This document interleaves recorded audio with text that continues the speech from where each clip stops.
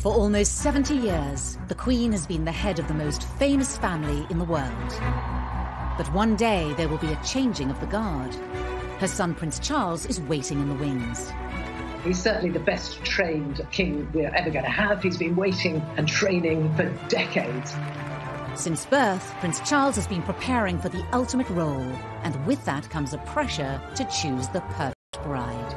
He couldn't really step out with a member of the opposite sex without the press immediately analysing everything about this person. When you marry into the royal family, you marry into pressure. Tonight, royal insiders share the secrets of Charles and Camilla's rise to the top. The ups, the downs, and the scandal. There was such public debate within the hierarchy of the church and the government about whether a divorced man could become king. Not only had a future king divorced, he then married his mistress. The secret love that rocked the royal family. The Camilla affair did huge damage to Prince Charles's standing. They no longer trusted him, and many, many people didn't want him to be the future monarch. But have Charles and Camilla finally won the public's affection? Ladies and gentlemen, I'm going to say a few brief words. It's hard to imagine that when Camilla was the most reviled woman in Britain, that today she is wife of our future king. Once young lovers, now 50 years later, are they ready to rule together? Charles was born very simply to be king. I think he's strong enough and positive enough, with Camilla by his side, to make a very positive, good king. The story, as will be written in the history books, will be a great love story. In 21st century Britain, appearances from Prince Charles and Camilla, the Duchess of Cornwall, are a cause of celebration for many. Charles, the longest-serving heir apparent in history, and Camilla, as his future princess consort, has an integral position in the royal family. Ministers, ladies and gentlemen, welcome to Clarence House, and thank you all very much for coming. But as the royal couple celebrate their 15th wedding anniversary, at the beginning of their relationship, this never seemed like a possibility. Since his birth in 1948, Charles has always been the king in waiting. This was just after World War II, and in terms of the stability of the country and the stability of the monarchy, the birth was seen as a major event. It was a moment for huge celebration because Charles was born very simply to be king. The eldest of 4 siblings, and with the future of the monarchy on his shoulders, Charles had to quickly learn the responsibilities of royal life. Charles didn't spend a lot of time with his mother in the early years. She went off on tour and left the children at home with nannies and governesses. He really wanted to do well at everything, didn't want to put a foot wrong. And I think that must have been really, really challenging. There's little doubt that his early years and his years at school was a very difficult time for him. He also found that he was a centre of so much attention that made him realise that in his particular position there would always be fascination in everything he did. As the future king grew older, questions began to be asked of who would one day be his queen. There was acute interest in his private life from the start, really. And of course, that forensic press scrutiny was something that continued through the years. Any woman that happened to be on his arm was already listed as the future wife and a future queen. It does bring a lot of pressure. He was a fit guy, you know, he was very intelligent. The girls seemed to like him, but he was in a way weighed down by all of these worries and expectations of what was expected not only of him as heir to the throne, but of his future bride. In the early 70s, Charles would make an introduction that would change the course of royal history. Camilla came from a very high society background. She had aristocratic links back through her family, and she had a very kind of privileged high society upbringing. Camilla was engaged to Andrew Parker Bowles. They were going to get married, and then it didn't happen. It was a sort of on-off relationship, and while it was off, Camilla sort of befriended Charles. They clicked immediately. There was a chemistry between the two of them, and really, I think probably Charles fell in love with Camilla from the moment that he met her. In many ways, she did tick the right boxes for a future consort for the Prince of Wales. But did those close to the future king approve? It's fair to say that the senior royals, and certainly the important figures in Charles's life, his mother, his father, and the Queen Mother, who Charles was incredibly close to, he always turned to for advice and would certainly have wanted the seal of approval from.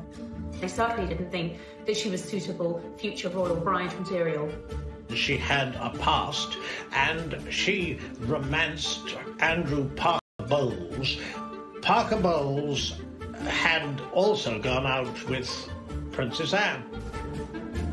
The heir to the throne nearly always was encouraged to go for a wife who was whiter than white, and it was viewed very much that Camilla did have too much of a colourful past. And as for Camilla, his royal duties took him away from her and overseas. Charles was in his 20s. He was having to do military service because he's one day going to be commander-in-chief.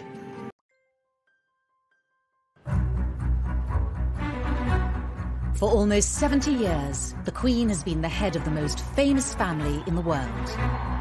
But one day there will be a changing of the guard. Her son Prince Charles is waiting in the wings. He's certainly the best trained king we're ever going to have. He's been waiting and training for decades. Since birth, Prince Charles has been preparing for the ultimate role, and with that comes a pressure to choose the perfect bride. He couldn't really step out with a member of the opposite sex without the press immediately analysing everything about this person. When you marry into the royal family, you marry into pressure. Tonight, royal insiders share the secrets of Charles and Camilla's rise to the top. The ups, the downs, and the scandal. There was such public debate within the hierarchy of the church and the government about whether a divorced man could become king. Not only had a future king divorced, he then married his mistress. The secret love that rocked the royal family. The Camilla affair did huge damage to Prince Charles's standing. They no longer trusted him, and many, many people didn't want him to be the future monarch. But have Charles and Camilla finally won the public's affection? Ladies and gentlemen, I'm going to say a few brief words. It's hard to imagine that when Camilla was the most reviled woman in Britain, that today she is wife of our future king. Once young lovers, now 50 years later, are they ready to rule together? Charles was born very simply to be king. I think he's strong enough and positive enough, with Camilla by his side, to make a very positive, good king. The story, as will be written in the history books, will be a great love story. In 21st century Britain, appearances from Prince Charles and Camilla, the Duchess of Cornwall, are a cause of celebration for many. Charles, the longest-serving heir apparent in history, and Camilla, as his future princess consort, has an integral position in the royal family. Ministers, ladies and gentlemen, welcome to Clarence House, and thank you all very much for coming. But as the royal couple celebrate their 15th wedding anniversary, at the beginning of their relationship, this never seemed like a possibility.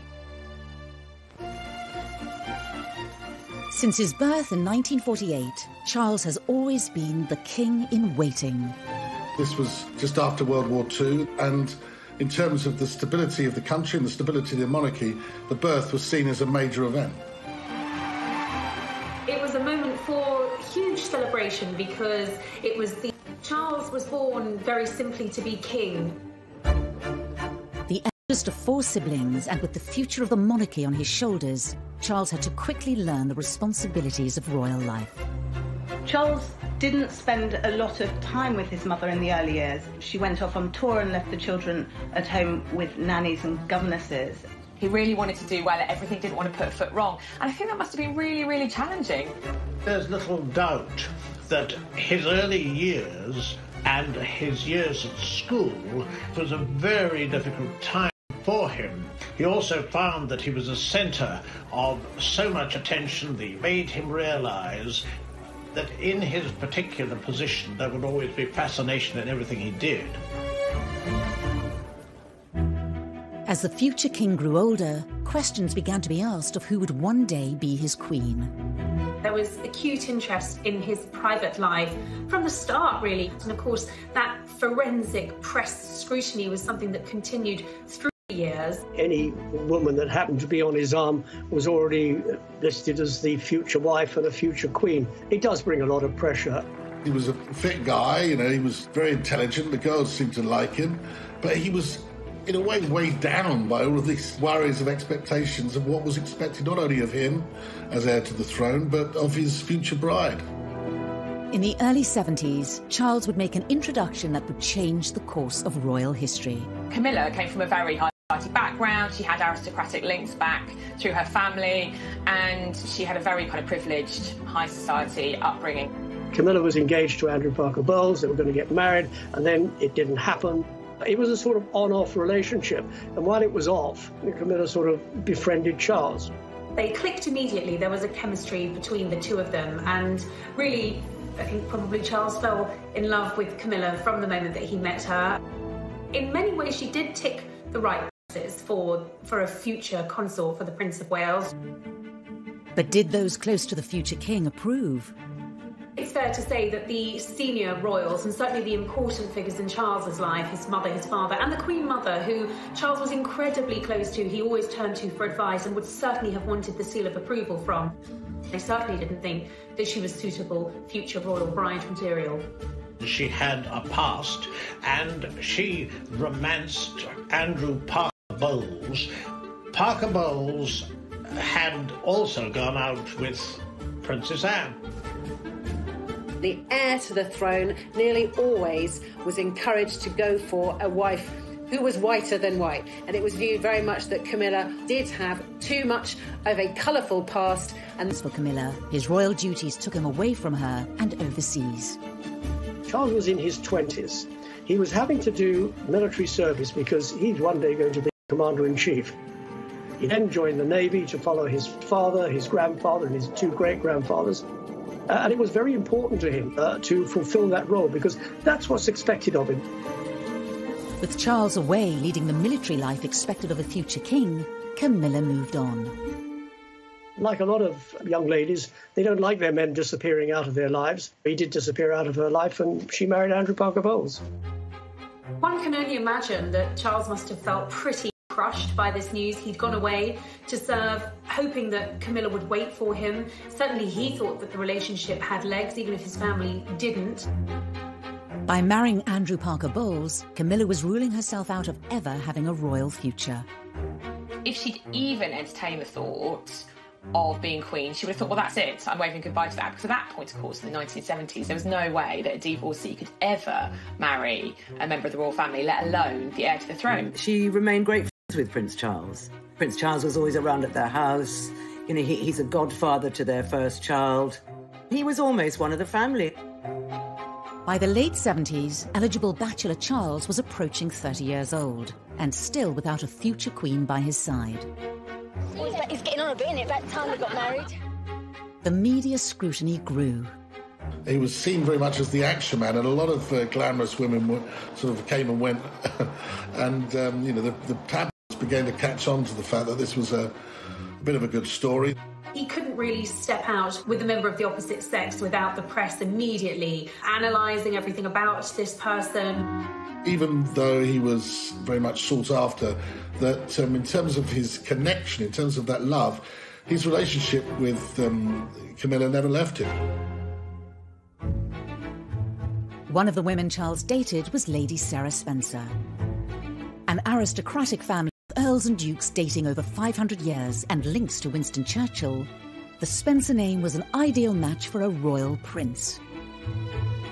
Although the relationship with Sarah didn't last, it resulted in Charles meeting her younger sister, Diana. Shortly after the funeral of Lord Mountbatten had been assassinated, Charles had been very, very upset. And Diana said to Charles, I saw you at that funeral and you looked so terribly sad. And he was very touched by this. And there was beautiful young girls showing him attention. And clearly he felt a lot of responsibility, too, to fulfil what was necessary as the heir to the throne and get married. Where Camilla had been deemed unsuitable as a future queen, Diana was the proposed at Windsor Castle.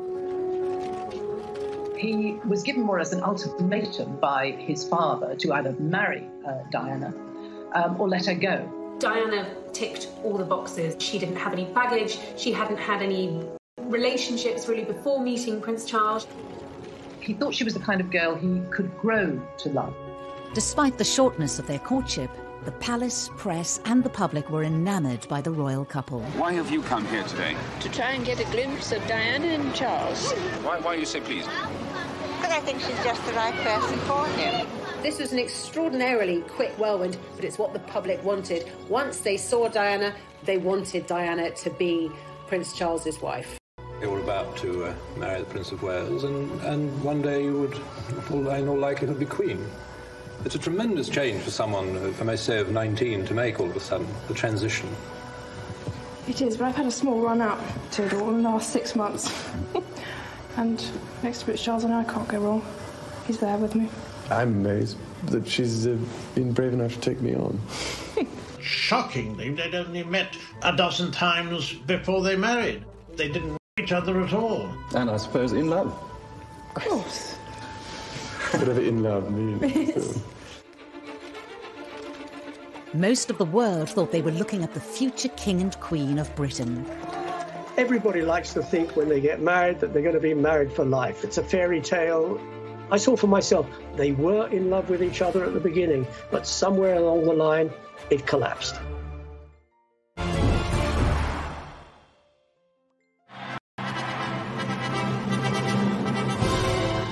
On a hot summer's day, with the eyes of the world upon them, Prince Charles married Lady Diana Spencer in July 1981. The event was watched by 750 million people worldwide. This was a thing of fairy tales. She was so young, so beautiful. Here he was, the future king. It seemed to be, from the outside looking in, a marriage made in heaven. The feeling was electric, from one end of the United Kingdom to the other, from north to south, from east to west. The United Kingdom was granted a national holiday to mark the wedding of the heir to the British throne, who was marrying somebody many thought to be the perfect future queen. They bought the tea towels, they bought the mugs, they turned up outside St Paul's Cathedral, they lined the streets of the Mall, they gathered outside that famous balcony to watch that iconic royal kiss.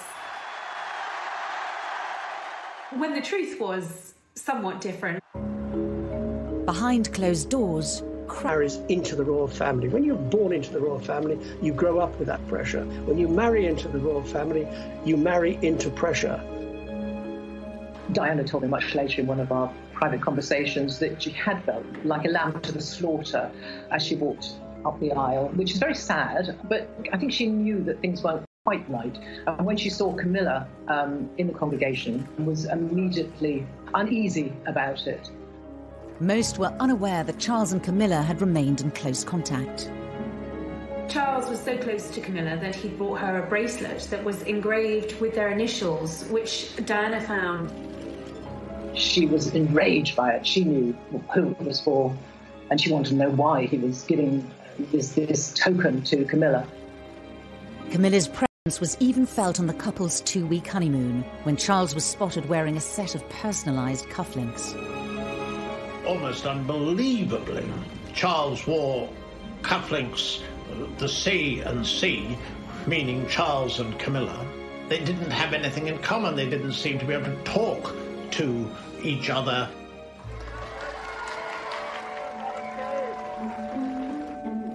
Despite whispers in the press of a rift between the royal couple, within 3 years Charles and Diana had welcomed 2 sons, William and Harry, into the world. Royal insiders pinpoint this as the moment that Charles and Diana's relationship was starting to break down. Charles wasn't the fully hands-on dad that she would have expected, and I suppose that created a distance between the two. She strongly suspected that Charles was still in love with Camilla and hadn't let go of her. Diana felt cut off, she felt isolated, she felt betrayed. Royal tours gave the press a first-hand look at the cracks in the marriage. Diana had asked Charles to come with her to the Taj Mahal, the Temple of Love. And he'd refused. And she was really hurt by that. So she made a point of going on her own. A tour of South Korea in 1992 would prove to be their last overseas engagement as a royal couple. all attention from the British press was focused on any mutual signs of affection being shown between the Prince and the Princess. They went separately and they left separately, and I think the press really jumped on that and they realised that this was going seriously wrong. But nobody apart from Diana and her intimate circle knew about Camilla at that time. That didn't come until later. Shortly after their return from South Korea, in the year that the Queen dubbed an annus horribilis, Charles and Diana's separation was formally announced by Prime Minister John Major in the House of Commons. To separate. The Queen and the Duke of Edinburgh, though saddened, understand and sympathise with the difficulties that have led to this decision. Charles and Diana were told to continue to carry out royal engagements separately. Diana remained living in Kensington Palace, whilst she also kept her title Princess of Wales. Their Royal Highnesses have no plans to divorce, and their constitutional positions are unaffected. At that stage, bizarrely, they said it doesn't change anything that she's still destined to be the Queen, which was a bizarre thing to say when you look back at it now. Despite them no longer being a couple, divorce wasn't an option for the heir to the throne.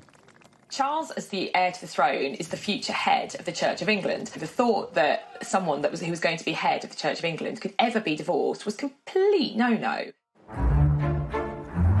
The heartbroken public were unaware of the reasons behind the separation of their future king and his queen. What do you think of the news today that she's going to live separately from Prince Charles? She's not. That's the first time I've heard that. First time I've heard that. At that point, there were whispers within the palace, within the press, but nobody really had the full story. But within months of Charles and Diana going their separate ways, leaked phone calls seemed to publicly confirm Camilla's relationship with the future monarch. Tabloid newspaper had somehow managed to get access to conversations between the future king and his lover, Camilla Parker Bowles, which were at best described as intimate, although I'm sure the Queen probably had other choice words for the conversations that were leaked. This, after all, is the future king, someone the nation needs to look up to have the utmost respect for, and here he is, on tape, speaking to his lover, telling her that he wishes he could be a Tampax. The revelations proved devastating for Prince Charles, whose press image had been at an all-time high just a decade earlier. Prince Charles was in Shetland today, doing his best to look as if personal problems were the last thing on his mind, and he avoided all questions about the Camilla Gate tapes. The Charles-Camilla Gate was catastrophic, and it was the beginning of the public's absolute hatred of Camilla, and his standing plummeted as well. People thought he was ridiculous, they thought he was cruel, they deemed them both to be incredibly cruel to have done this to Diana. The leaked tapes were the beginning of a public feud between Charles and Diana, later dubbed the War of the Waleses. Charles and Diana fought each other using friends in the press. This was open warfare. In a rare television interview appearance, Prince Charles sat down with broadcast. Mrs. Parker Bowles is a great friend of mine. I have a large number of friends. I'm terribly lucky to have so many friends who I think are wonderful and make the whole difference to my life, which would become intolerable otherwise. And she has been a friend for a very long time. During the unprecedented documentary, Prince Charles publicly confirmed for the first time that he'd been unfaithful to Diana. Dickie Arbiter was Prince Charles's press secretary at the time. And I warned them at the time, it would have to be warts and all. You cannot deny anything, you cannot leave anything out, and nothing was left out, because Jonathan Dimbleby asked the Prince of Wales about extramarital relationship. Did you try to be faithful and honourable to your wife when you took on the vow of marriage? Yes, absolutely. And you were? Yes. Until it became irretrievably broken down. He admitted that he had been unfaithful, although he said not until his own marriage had irretrievably broken down, both of us having tried. But that was the headline: Charles admits adultery. To go from a wink, wink, nudge, nudge, such and such member of the royal family has got mistresses on the side or, is having affairs, was quite different to actually hearing from the future monarch, I have been unfaithful to my wife and my wife Is Diana, one of the most popular women on the planet. He was very upset with the negative press, as anybody would be, and it was very negative. It was very vicious. Less than a year later, Diana, still with her Princess of Wales title, retaliated with a revelatory BBC Panorama interview with Martin Bashir. It was an absolute secret. No one knew about this. Very few people within the BBC knew it was happening. I certainly didn't know, as the BBC's royal correspondent, until 24 hours before it was going to go out. In the hour-long interview, Diana laid bare details of her marriage, as well as confirming that Charles had been having an affair with Camilla. Your husband renewed his relationship with Mrs. Camilla Parker Bowles. Were you aware of that? Yes, I was. But I wasn't in a position to do anything about it.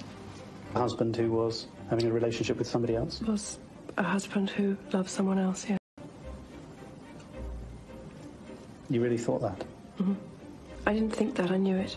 There were some terrifically damaging assertions in there. I think the more damaging in the eyes of the palace was that she questioned Prince Charles's desire and ability to be king. Do you think Mrs. Parker Bowles was a factor in the breakdown of your marriage?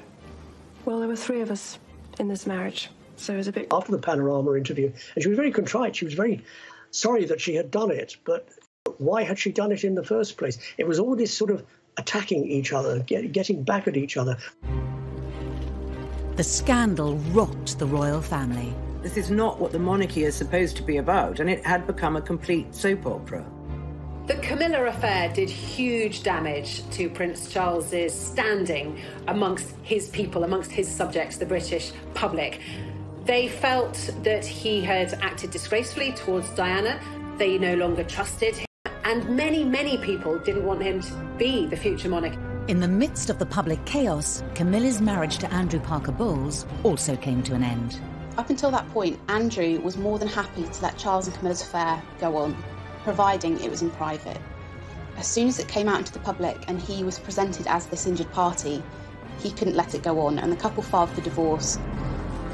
Could Charles's reputation ever recover? Had his affair with Camilla ended all hope of them ever being together? By this stage, of course, there was no prospect of her realistically, as it was seen at that time, of ever becoming Charles's wife. Charles became very well aware that if he was ever going to regain those things, respect, trust, authority, leadership, it was going to be a slow road back to recovery.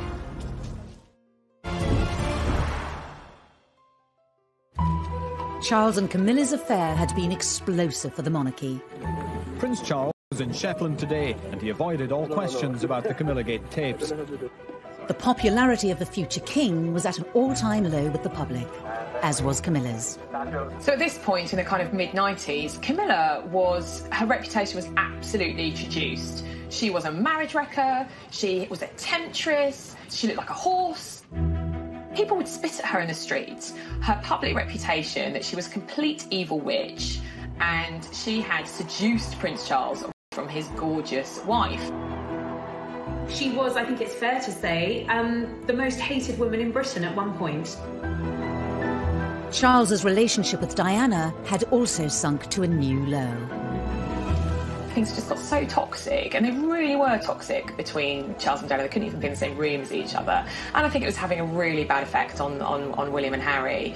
The marriage problems of Charles and Diana have cast a shadow over the royal family.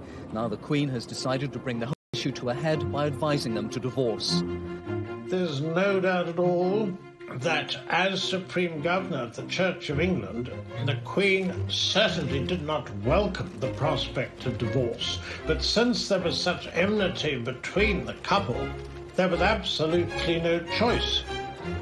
HRH the Prince of Wales versus HRH the Princess of Wales.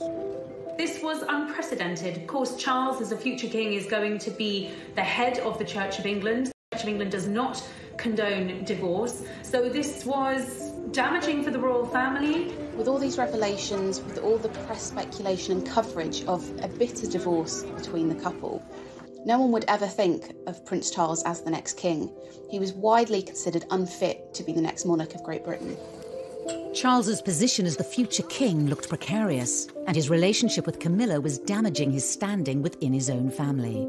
He had been so determined to stay by Camilla, to keep her in his life, that he'd alienated not just the public but many members of his own family too. The Queen did not want the pair of them to be together. She had said time and time again she wanted the relationship to be over.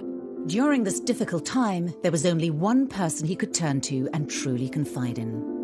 While Camilla was absolutely reviled in England, hated by a lot of people, to Charles, she was his absolute pillar of strength. You know, she was his rock, and really, she was everything to him. Charles was determined to continue his relationship with Camilla and one day make her his future queen. Anyone close to the Prince of Wales, and that included his mother, knew that when it came to Camilla, she was non-negotiable, and Charles made that very clear from the outset. He hadn't gone through everything he'd been through, the public humiliation, the admitting of adultery, not to be with Camilla at the very end of it all. When Camilla was divorced and Charles was divorced, it kind of opened up the possibility of the two of them getting together, but both of them being very sensible people and grown up, realised that this would not be a walk in the park. They would have to do it very gently to ease Camilla into society. If Charles was to keep his throne and one day end up with the woman he loved, he would have to improve his public image and regain their respect. Charles went into damage limitation and firefighting on a level that, frankly, the palace were probably not equipped to do. Charles employed Mark Bolland, a very seasoned and experienced PR professional, to rehabilitate his and Camilla's image. One of the ways he did that was he absolutely befriended all the newspaper editors, he befriended all the newspaper owners, and he gave those editors stories, favourable stories about Charles, about Camilla. And he would feed us little bits of information. He would tell us what Camilla was up to, what Charles was up to, what his feelings were about Camilla. Then Prince Charles and his sons, on their first day together on holiday, appeared, having deliberately and most unusually encouraged the press and television coverage. He was beginning to lay the groundwork for the woman who he wanted to one day be his queen. But in 1997, tragedy struck. We have reports from Paris that Diana, Princess of Wales, has been killed in a car accident. I think that Charles was devastated when Diana died. I think he was racked with guilt. I think also he wanted, as the Queen did, to protect William and Harry. But the monarchy tends to work using precedent. There was absolutely no precedent for the outpouring of grief, which was completely unique when Diana died. But there's no question that Charles' attempts to get the public on side with Camilla were obviously set back. In the face of this national tragedy, it looked like the British public would never accept Camilla as part of the royal family. I think that after Diana's death, I mean, Camilla was abused in the street, was yelled at, she had nasty letters written to her. It was really difficult for her. The size of the challenge that was facing Charles and Camilla was immense, and many people thought it was impossible. People thought if they wanted to be together, they would have to be together abroad, that it could never, ever happen within the United Kingdom. A year after Diana's death, Charles restarted his campaign to introduce Camilla as the woman who would one day stand beside him. But he was met with strong opposition. The Queen was quite clear that she was not going to meet Camilla. She didn't want to hear about Camilla, and it was still a name that really wasn't widely spoken in palace corridors. She, as constitutional monarch, felt she should uphold the standards that she'd adhered to all her life, and should she accept that her divorced son should be with a divorced woman? Should she condone this relationship? Was that what her faith, her religion, she's very religious, would guide her to do? The Queen may have been having doubts, but on Charles's staff, it was decided that they needed to forge ahead with introducing Camilla to the great British public and bring her out into the open as Charles's partner. There was an attempt to do it at the wedding of Santa Palmer Tompkinson, and her mum, Patty, was Camilla's best friend. So they were going to try and be together there, but that couldn't happen either because they decided they would upstage the bride. And that wasn't fair. There had been suggestions that the Prince and Camilla Parker Bowles would take the opportunity to go public with their relationship. But she joined other guests well before him, looking relaxed and... The couple were invited to the birthday party of Camilla's sister Annabelle, to be held at the Ritz Hotel in London. It was seen as the right opportunity to give the British public their first glimpse of Charles with his future consort Camilla by his side. It was dubbed Operation Ritz. I remember being in the newsroom, and it was a cold day in January, and rumours started to knock about that something was going to happen down at the Ritz, and that maybe we were going to get sight of Charles and Camilla together for the first time. Mark Bolan was giving sort of the nod and the wink that actually we ought to get our ladders down there. So I said to the news desk, right, get the ladder down there. Well, there were 200 cameras there, I think. Charles and Camilla emerged. She was wearing a very neat little black coat, and I remember she had a beautiful choker on at the time. And they stood and they posed for photographs, and those photographs went around the world, and that was the beginning of trying to get the public to like them. Of course, it's only a picture, but last night's coming out was symbolic. Whatever people think about Camilla and Charles, they're telling the world we're a couple, and you better accept it. This was a big statement. Camilla was going to have some sort of formal role in the future, because there she was on the arm of Prince Charles, very officially his date for the evening. This really felt like a turn in the road. Suddenly, Camilla wasn't just Charles's mistress. Now she was his companion. Now the press had their first picture of them, it was down to the Queen to give the relationship the seal of approval. In 2000, she agreed to attend a birthday party for King Constantine of Greece, to be held at Charles's home, Highgrove. So on the guest list was Camilla. It seems Camilla's friendship with King Constantine of Greece, seen here at his daughter's wedding, was crucial to her inclusion on the guest list for his 60th birthday party today. The Queen, it seems, made a very deliberate decision to attend. As the press officers in the royal family are very frequently reminding me that, Emily, private things remain private. Sometimes private things do not remain private when they want to send a message. And at that particular point, they wanted to show, or at least Charles wanted to show, Camilla had got the ultimate seal of approval from his mother, the head of state, the Queen. The Queen knew that if she met Camilla in a formal or semi-formal capacity, it would be a really, really big deal. Buckingham Palace are playing down the importance of today's meeting, but for Charles and Camilla, it is a milestone. The heir to the throne's long-term companion, now accepted in royal circles. The Queen, of course, would have preferred Charles not to have divorced. She would have preferred him not to have admitted adultery or not to have committed adultery. But she is quite a wasn't going to go anywhere. And I think the Queen then thought, well, we might as well get on with this, and she might as well be welcomed into the family.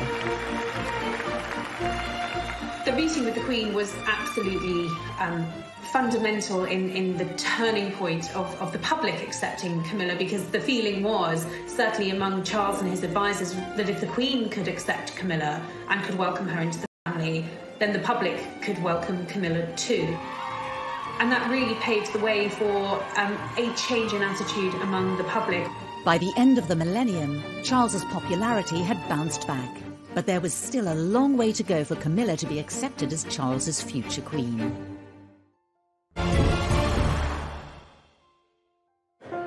As king-in-waiting, Charles will not only inherit the throne one day, but also become supreme governor of the Church of England. This posed a problem for Charles and Camilla's relationship. By now, they were officially living with each other at Clarence House and Highgrove. But was Camilla's status as common-law wife appropriate for a future king and head of the church? Marriage would make the relationship far more appropriate. I think there was pressure from the outside that really he had to make this official. As his position, he's going to be head of the Church of England, defender of all faiths as he wants it to be when he becomes king. And frankly, I think from his kind of professional point of view as future king, I think it needed to happen. But there was a problem. The Church of England did not approve of divorcees remarrying.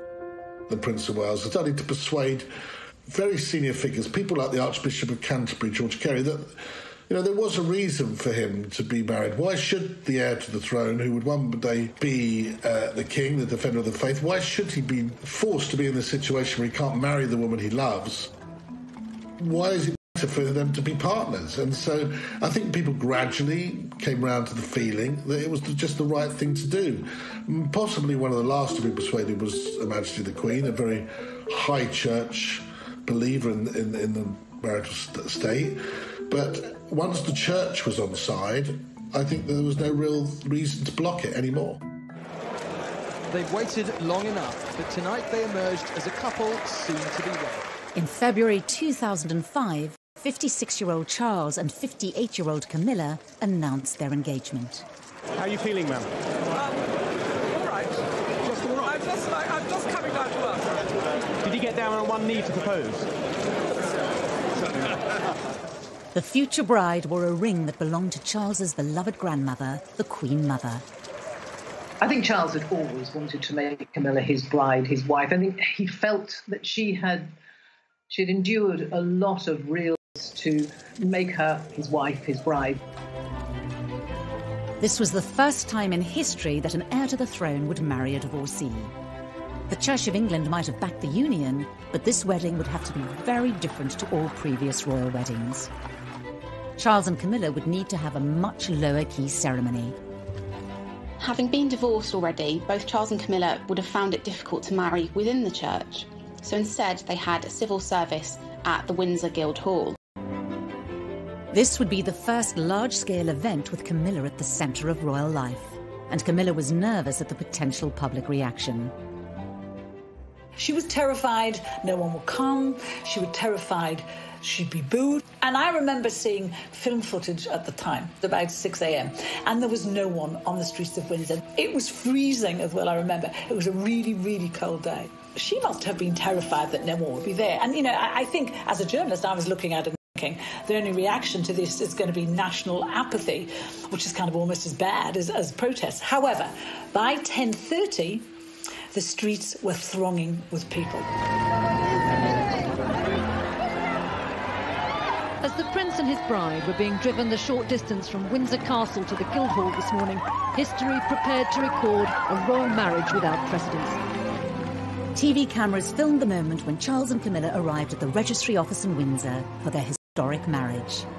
The ceremony was attended by William, Harry, Camilla's children, and a few friends. The Queen, as head of the Church of England, did not feel that she could attend, but she did join the couple for a blessing at St George's Chapel afterwards. The first time the public got to see the Queen really close to Camilla was when Charles and Camilla came out of St George's Chapel after the blessing of their wedding ceremony.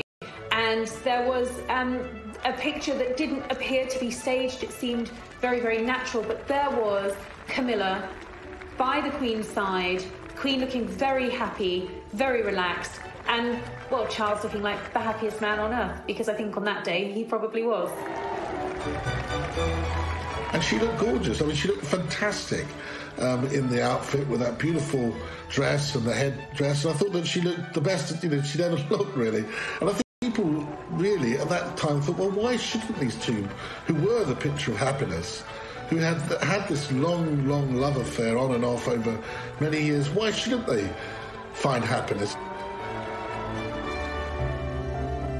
Camilla was now officially part of the royal family. The palace announced that she would be called Princess Consort when Charles becomes king.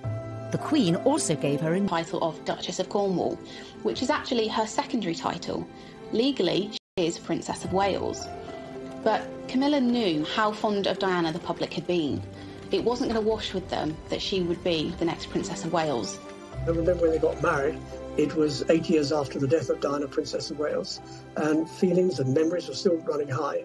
So she's used the other title, Duchess of Cornwall. She's quite comfortable with it. Titles do not matter to Camilla. She doesn't really care one iota what she's called, as long as she's not called anything rude.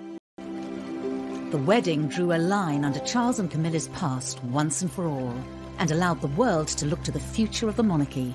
For all the spin doctors and PR that had gone on for years behind the scenes, the thing that really transformed Camilla's public image was the royal wedding, because that was her becoming a member of the royal family. And therefore, she was no longer an outsider. She was the Duchess of Cornwall. She is a future Queen. So the marriage changed everything.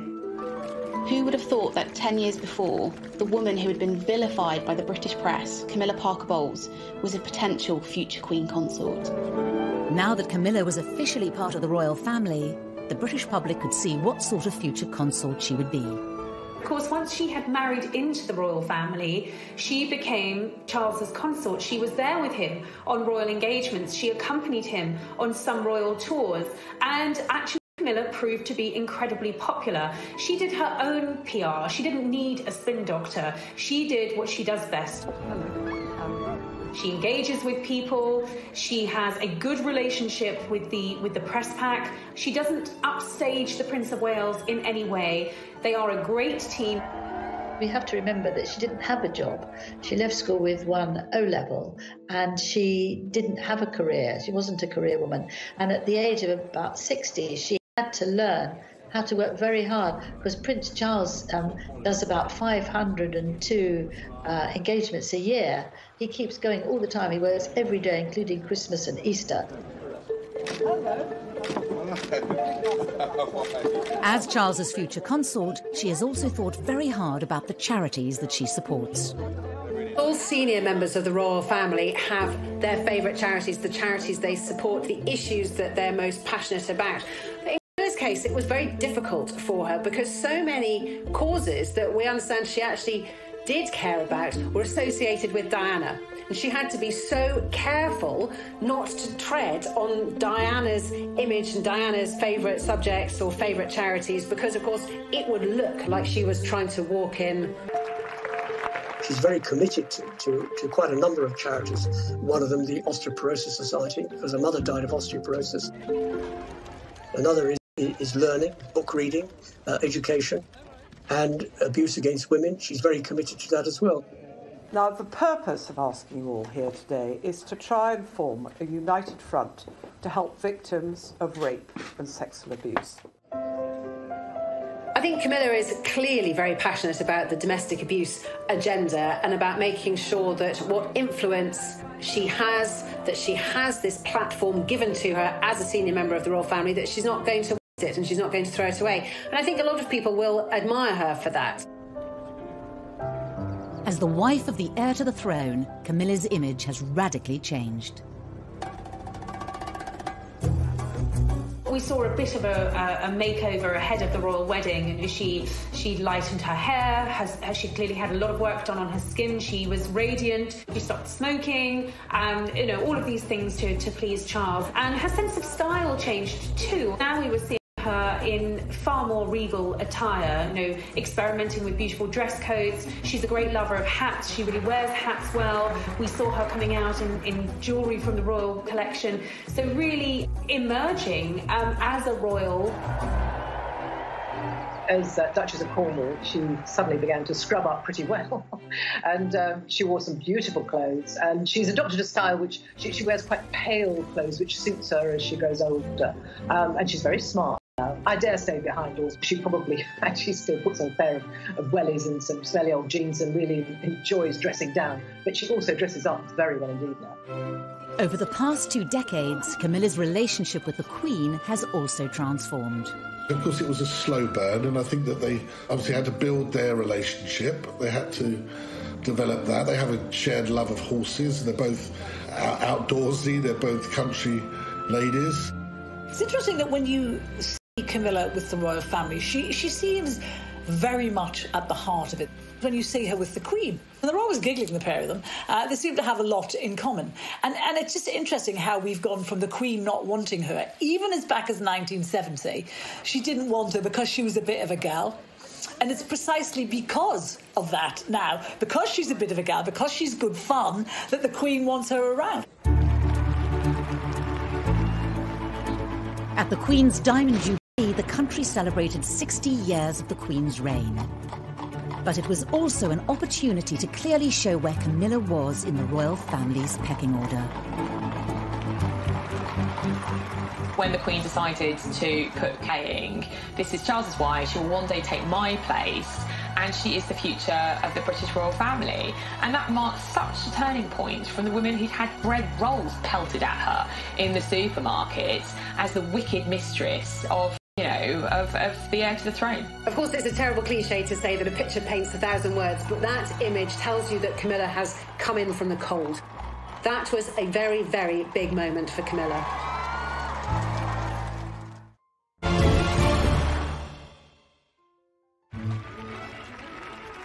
By the time of her wedding to Prince Charles in 2005, Camilla Parker Bowles' journey from royal mistress to royal wife had been extraordinary.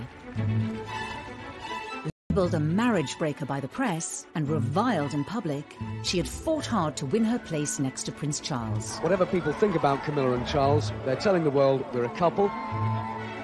Despite her place in the nation's affections and the approval of the Queen, she still had to convince the hardest judges of all: the rest of the royal family, and in particular, Princes William and Harry. Camilla's relationship with William and Harry has always been quite tricky. Diana obviously painted Camilla as the marriage wrecker. For the Prince of Wales, the first proper meeting between his son William and his longtime friend Camilla Parker Bowles was obviously a significant event. The princes were in their mid-teens when their father's relationship with Camilla became public. Harry refused to see her to start with. Harry wears his heart on his sleeve. He was in his teenage rebellious phase, smoking dope and kind of getting into trouble. But with children of her own, Camilla was well placed to tackle the unique challenges of being stepmother to William and Harry. In the early years after Diana's death, all those boys had was Charles. And we all know Charles was emotionally stunted. So they would have needed a woman to talk to sometimes. And I suspect Camilla was very good at fulfilling that role. William first spent half an hour with Camilla, it's now emerged, and they've got together again since. She knows that she's not their mother. She's never tried to step in and be their mother. She has been there to support them when they've needed that support. So what was, in the early stages, a very difficult relationship has grown to become a very close one. It is amazing how close we've become, you know, I mean, ever since our mother died. She's a wonderful woman, and she's made our father very, very happy, which is the most important thing. William and I love her to bits. 10 years before Camilla married Charles, it was inconceivable that William and Harry would have accepted her into their family. But both princes would themselves bring new people into the royal fold: Kate and Meghan. As a royal outsider herself, Camilla had great empathy for both young women. For Kate in particular, Kate didn't know how to be royal, so she would have felt like an outsider. And in those early days, she was pursued by the paparazzi, by the press. The new bride has experienced it at first hand. She, not William, will be the focus of attention. While Camilla, she knew how it worked, and she was in a very good position to give Kate advice. After the royal wedding, she took Kate for lunch, I think, just to sort of settle nerves and give some good stepmotherly advice. She has been there for the Duchess of Cambridge. Just over 6 years after William and Kate's wedding, Prince Harry announced his engagement to Meghan Markle. Royal watchers talked of her as someone quite unlike the other members of the family, but she had much in common with her future husband's stepmother. In many ways, Camilla had paved the way for Meghan, in the sense that they were both divorcees, neither of them were royal, but I think Meghan took any criticism of her position personally. Camilla would have been there to tell her not to take it personally, and that this is just what happens when you're an outsider. Throughout her life with Charles, Camilla has always maintained an upbeat public persona in the face of criticism. It's a quality that has rubbed off on Charles. As he edges closer to the throne, Camilla has transformed the way he engages with the public and approaches his duties. I think it's very clear when you look at Charles and Camilla over the last 15 years what a difference she has made to his persona, to his outlook, to his demeanour. We don't want to alarm. He's just clearly a much happier person now. He's relaxed a bit. In 2017, on a trip to Canada, Charles and Camilla visited native communities. One of the things laid on was this Inuit couple who were throat singing. And it sounded very much like two people having sex. Charles and Camilla were tickled pink by this. They were giggling. couple of teenagers. And that would never have happened 20 years ago. Charles was a very serious, not a very humorous man. She lights up his life. She understands his moods. She understands how to get him out of those moods. She knows what makes him laugh. He loved that she was fun. Camilla has played a large part in softening Charles's public image during his long march to the throne. The awkward young man who blushed before the cameras. How you feel today, both of you? A confident public figure through the influence of his second wife. I think that Prince Charles would say that Camilla had been the making of him. I think she would be very modest about it and say absolutely not at all. But there may be one area of Charles's public activity which Camilla is powerless to change. His now infamous so-called political meddling. The results of human activity warm even this remote ocean. He has been outspoken on many issues in the past, and some of which have landed him in hot water. In 1984, at a prize-giving dinner for the Royal Institute of British Architects, Charles denounced a proposed extension to the National Gallery. What is proposed seems to me like a monstrous carbuncle on the face of a much loved and elegant friend. Ever since, Charles has been accused of voicing opinions on areas of British life that some claim he has no right to be involved in. Patients should be able to gain the benefit of the best of both worlds, complementary and orthodox.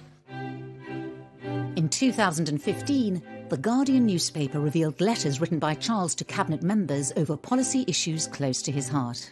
We know he cares about the environment and architecture, genetic engineering, all these things that mean a lot to him. And he's not afraid of controversy. The environment is full of uncertainty. We have made it into a rubbish dump. But he's writing the sort of letters with questions that you and I might ask. We won't get the answer, but he'll get the answer. As Prince of Wales, Charles's outspokenness has been tolerated. But when he takes the throne as Charles III, will it continue? The monarch is not supposed to get involved with politics. It will be interesting to see how Charles handles this, because he's not used to taking a step back. I think we will see him being proactive and possibly even political, with a small p. But I think it does give us an indication that Charles is going to be a hands-on king. But, you know, the monarchy changes all the time. Maybe he will be allowed to do that if he ever gets to be king. As Charles stands poised to become king, Britain is braced for a different, more political kind of monarchy. But the question remains, when will he take the throne? And when his 71-year wait ends, will Camilla take the title of Queen?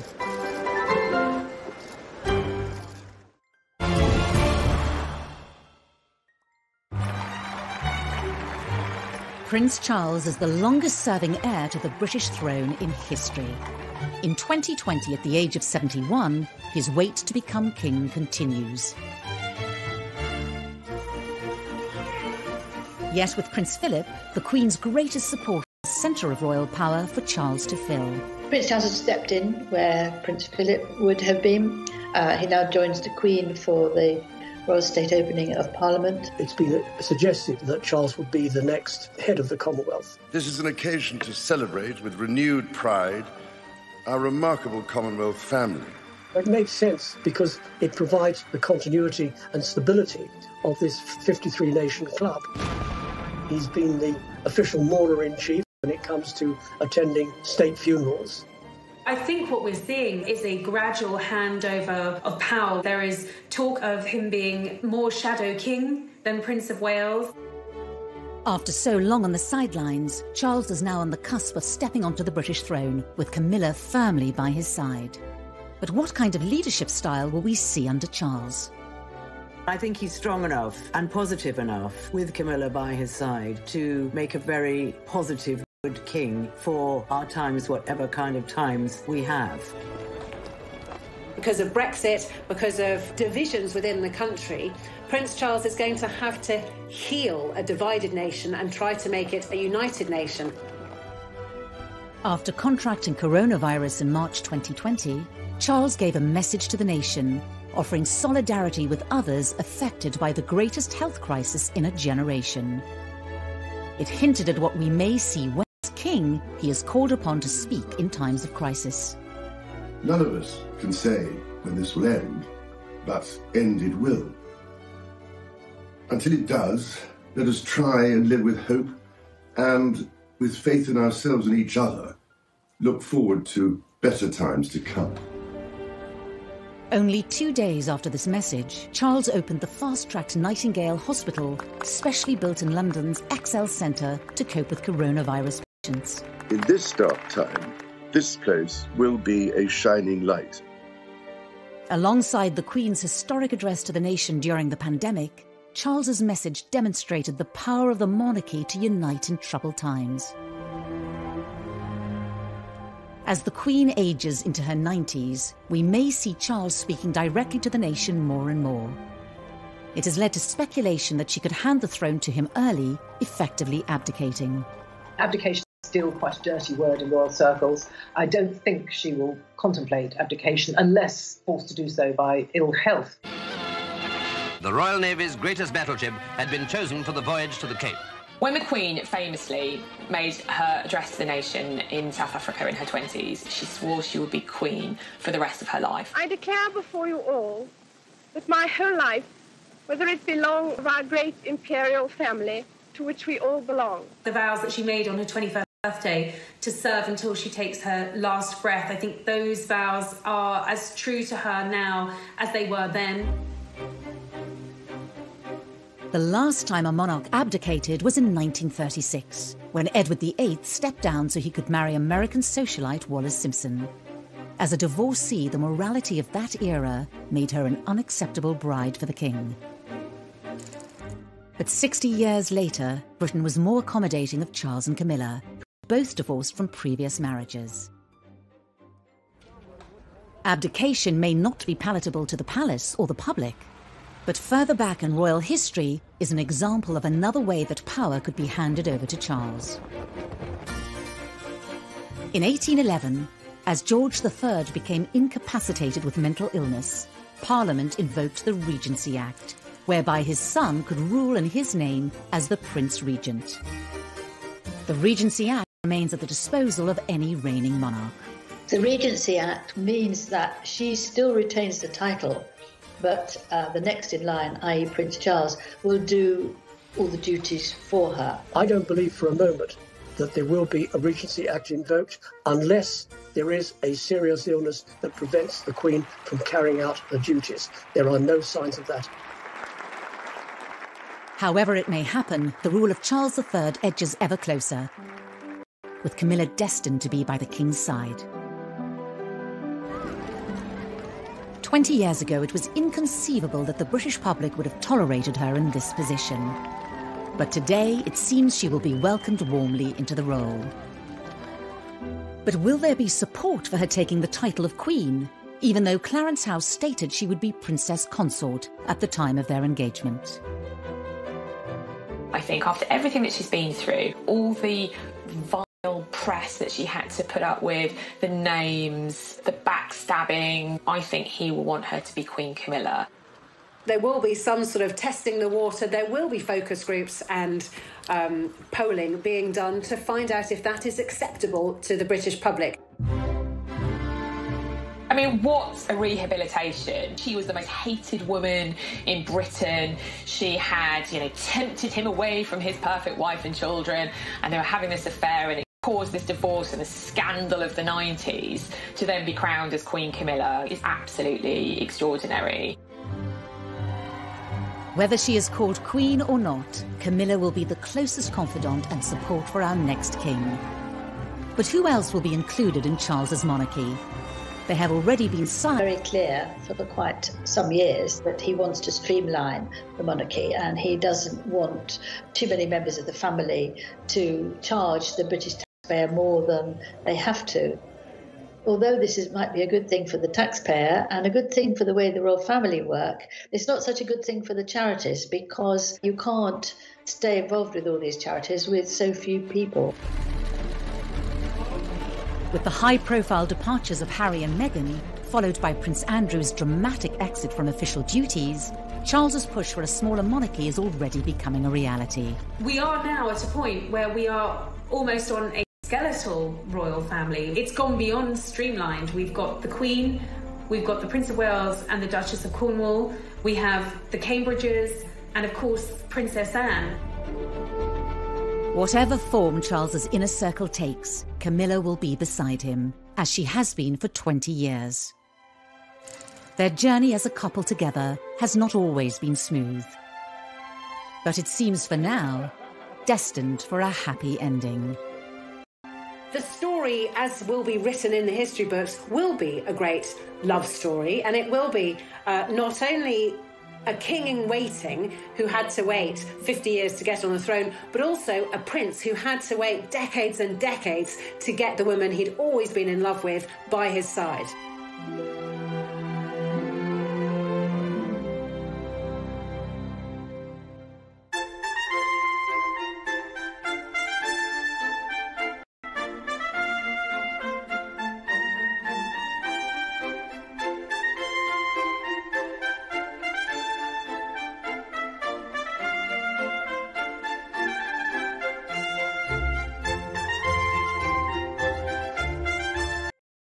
For the Prince of Wales. But did those close to the future king approve? It's fair to say that the senior royals, and certainly the important figures in Charles's life, his mother, his father, and the Queen Mother, who Charles was incredibly close to, he always turned to for advice and would certainly have wanted the seal of approval from. They certainly didn't think that she was suitable future royal bride material.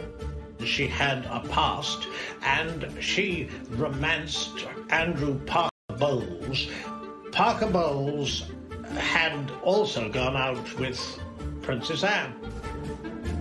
The heir to the throne nearly always was encouraged to go for a wife who was whiter than white, and it was viewed very much that Camilla did have too much of a colourful past. And as for Camilla, his royal duties took him away from her and overseas. Charles was in his 20s. He was having to do military service because he's one day going to be commander-in-chief.